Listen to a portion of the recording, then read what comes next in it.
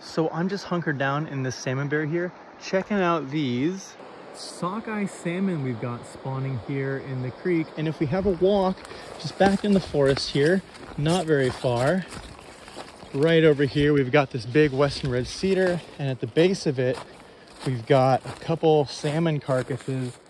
This one here loaded with eggs, carried here by a bear. This one looking real ripe. Oh, it smells really great.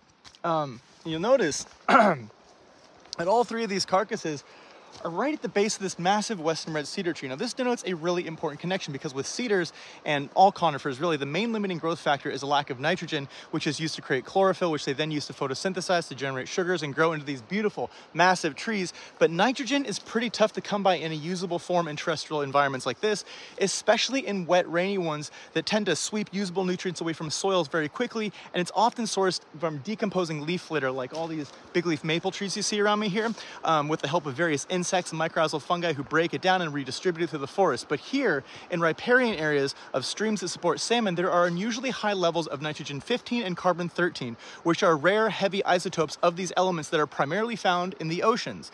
Turns out that these salmon, after spending their adult lives feeding and living in the oceans, are loaded with these heavier isotopes, and when they return up these rivers to spawn and die, their carcasses are carried off into the woods by bears and, like these carcasses here, and then big chunks of them being carried off further into the forest by birds and other scavengers, where they break down and decompose or find their way back to the forest floor as scat from whatever ate it, and they leave those rare heavy isotopes of nitrogen and carbon in the soil, redistributing all those precious nutrients throughout the forest so that trees like this cedar here can grow big, strong, and healthy. So without these salmon, these iconic forests of Cascadia wouldn't exist as they do today. Pretty dang neat.